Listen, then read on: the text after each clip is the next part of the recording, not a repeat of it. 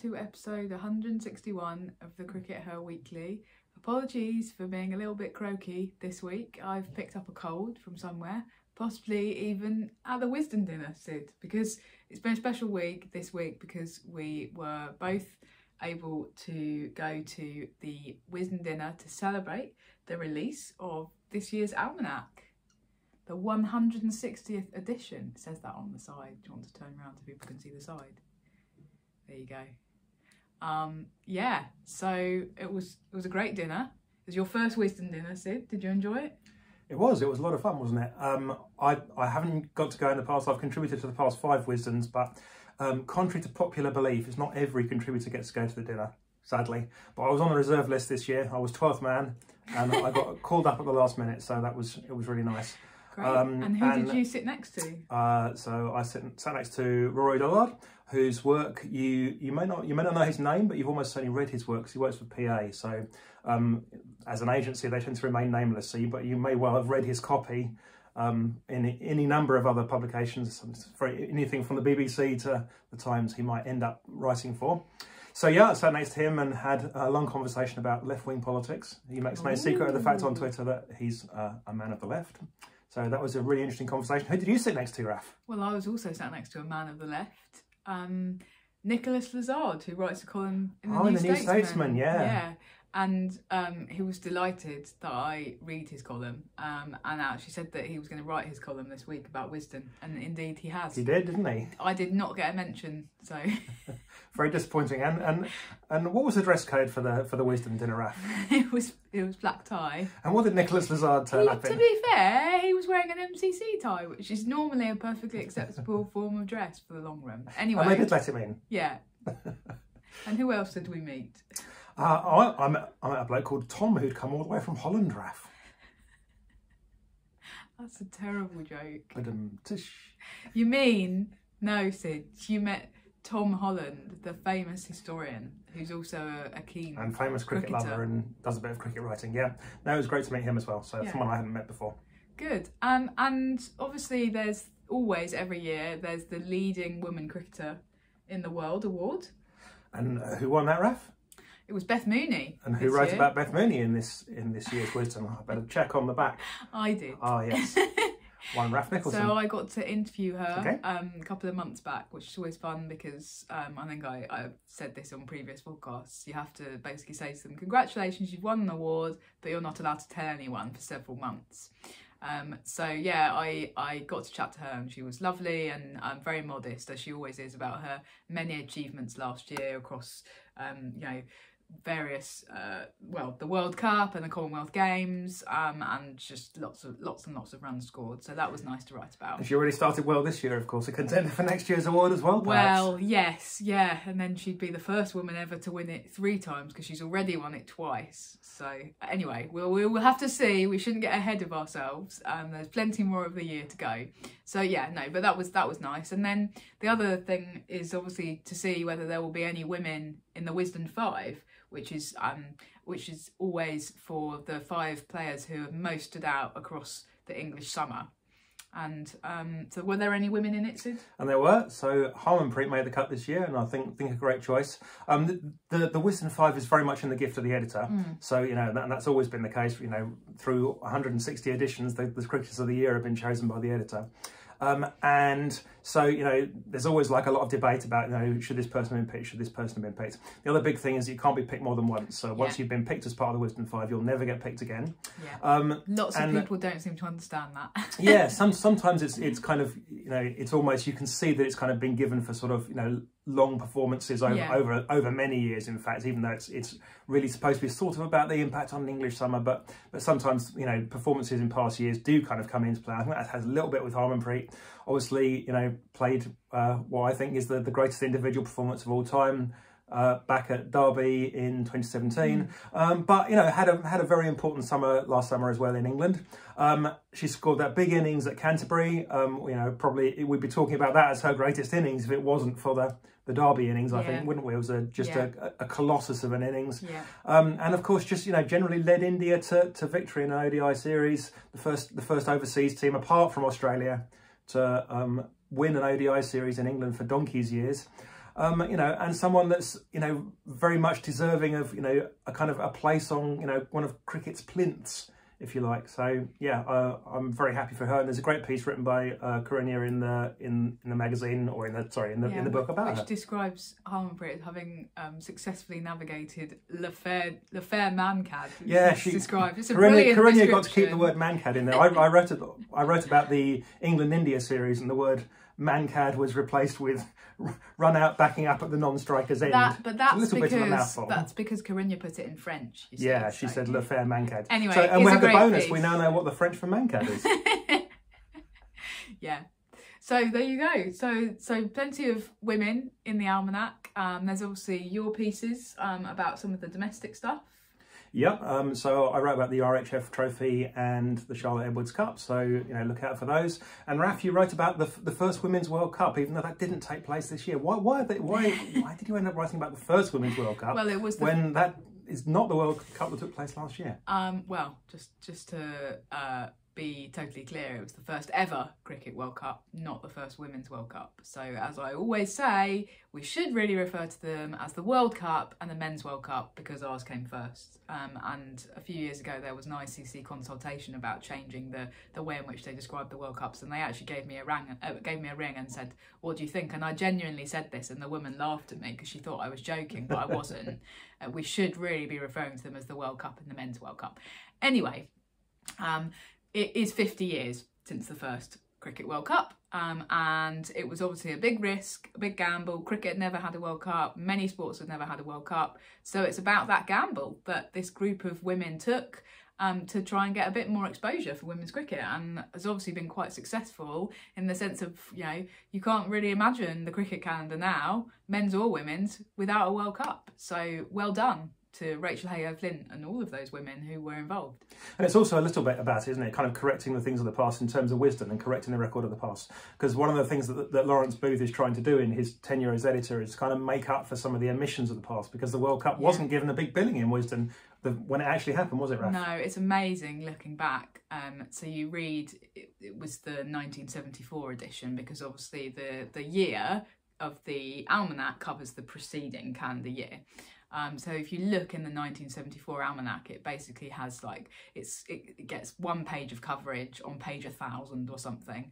And then in the really galling thing is, a couple of years later, when the men finally get around to having a World Cup, Wisden described it as the first Cricket World Cup. And I did some proper research for the piece, and I was sat there reading this, and I was practically like punching the desk because I was so cross and frustrated about this factual inaccuracy. Anyway, so yeah, you're right, that it is partly about correcting the record, and Lawrence Booth has been very progressive in that regard as an editor. Yeah, absolutely. And I was reading the obituaries section, Raf, and actually as a man it's quite worrying, because reading the obituaries section, it's clear that men die at a massively higher rate than women.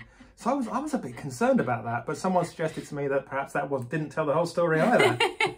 But they are. But the serious point is that they are also trying to correct the record on obituaries, aren't they? And yeah, they are. More obituaries of women. They're kind of how do you term it? Posthumously re-obituarising. Yeah, so women. it's being described as the women who Wisden forgot.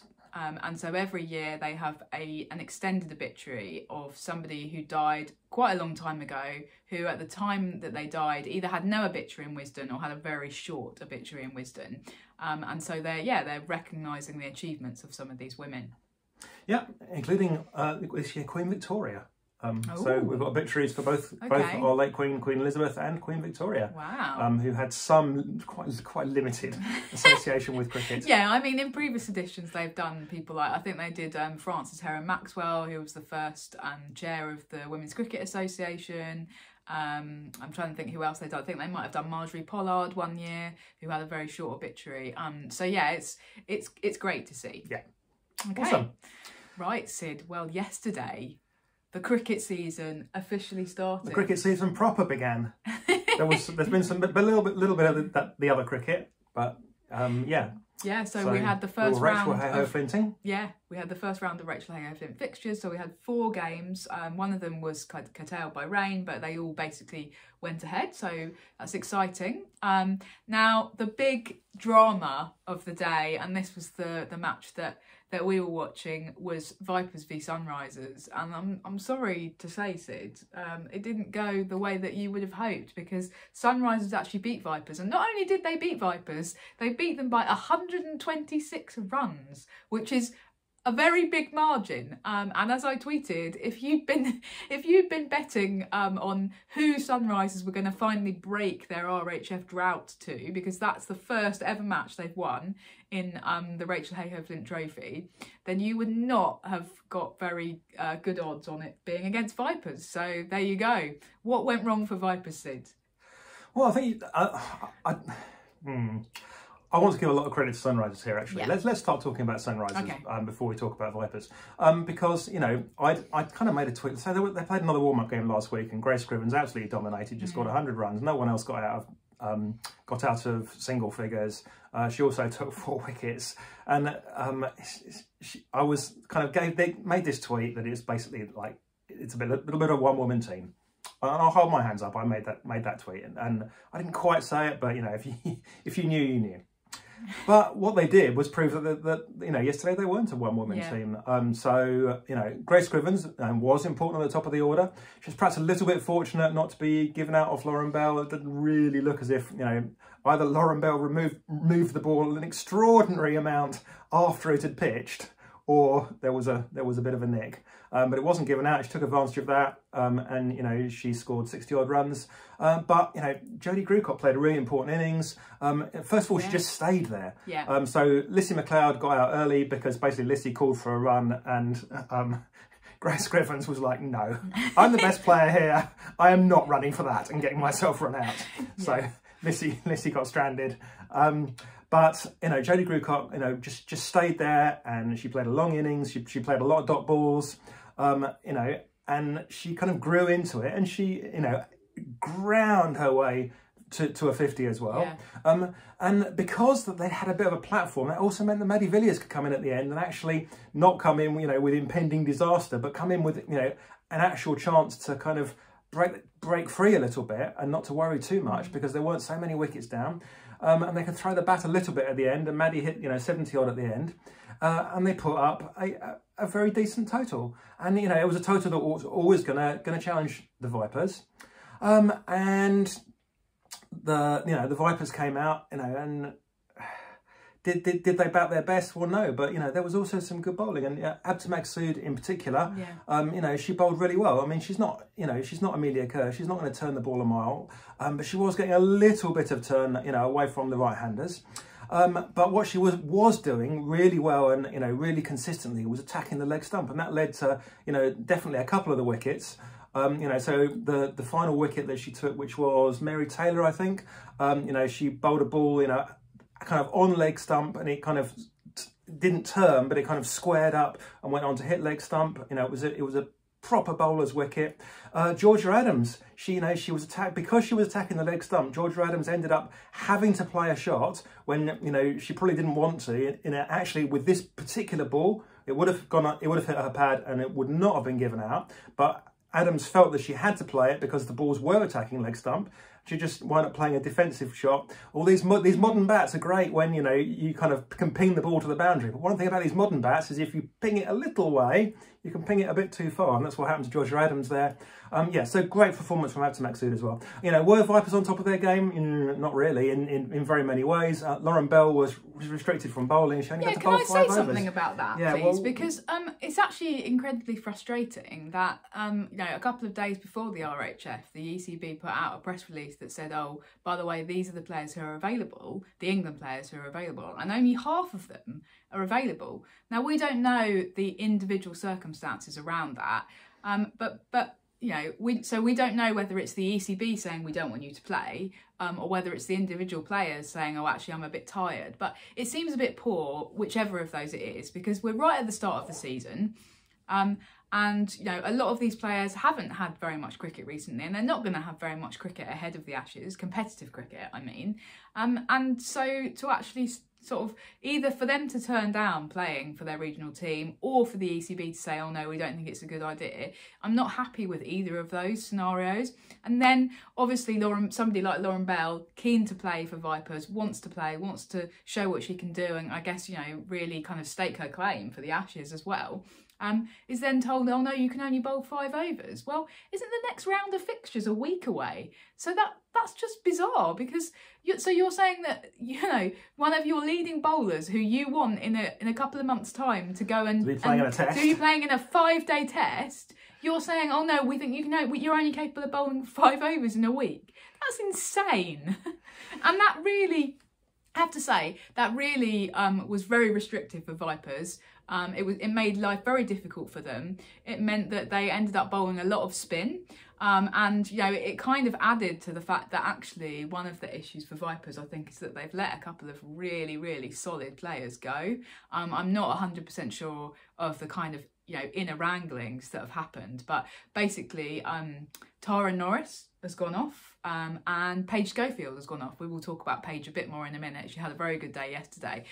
And they were also missing Emily Windsor as well. They were, through injury. But so that's not really Vipers' fault. But they've let 2 players go who are very solid middle order batters, who have definitely dug them out of many a hole over the last couple of seasons, because Vipers have been in difficult situations with the bat where they've been 4 or 5 down and struggling, and one of those 2 players has really helped dig them out. And those 2 players are also kind of solid medium pace bowlers, which Vipers were also really missing yesterday. So I think in hindsight that looks like a huge mistake to have let both of them go. Yeah, and you know, we said a couple of weeks ago that the Vipers were putting some faith in some younger players, and you know, ultimately, that's the kind of thing that you hope will pay off. But, you know, at the moment, you know, Mary Taylor, you know, there's still very much a work in progress, for example, and she's not really an immediate replacement for Tara Norris, for example. You know, putting a lot of pressure on those players, especially when we have to find an extra 5 overs because Lauren Bell can't bowl those additional 5 overs. So that does make it a little bit harder for them. But again, you know, let's take nothing away from Sunrisers' performance there. A great result for them. Well, I think if we're talking about moves as well, one other thing that I want to highlight is Eva Gray. I think because she's obviously moved over from the Stars to Sunrisers, I think that's a really solid buy, and one that's perhaps slightly gone under the radar a bit. But she yesterday, I thought she bowled really well. You know, very solid for them. Kind of had, you know, if Vipers had had Eva Gray, then things might have been different actually. And she also, I think she hit like 25 or 15 balls or something at the end of the Sunrisers innings, when it looked like they might finish up on more like 250, and they ended up making nearly 290. And, you know, there's an enormous difference between those 2 scores. So I think she was really important with the bat as well. So for Sunrisers, that's a really good acquisition. And suddenly, you know, Sunrisers are looking like a really decent outfit. It's a bit confusing, Sid.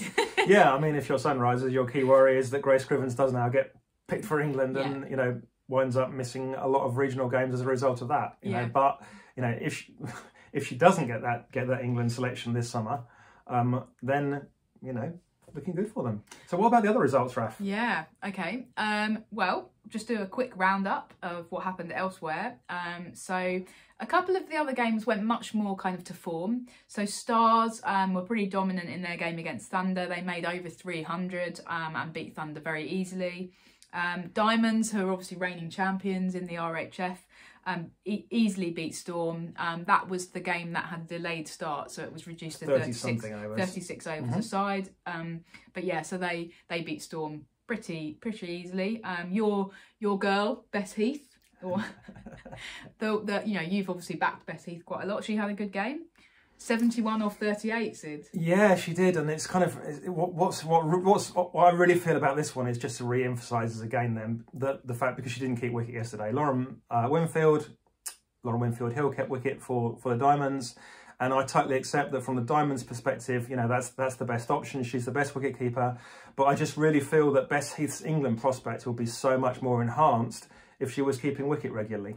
And, you know, I'll bang on about it, but if she'd moved over the winter, then she'd have had the opportunity to, if she'd moved to Vipers, she'd almost certainly been in the team and keeping wicket for Vipers.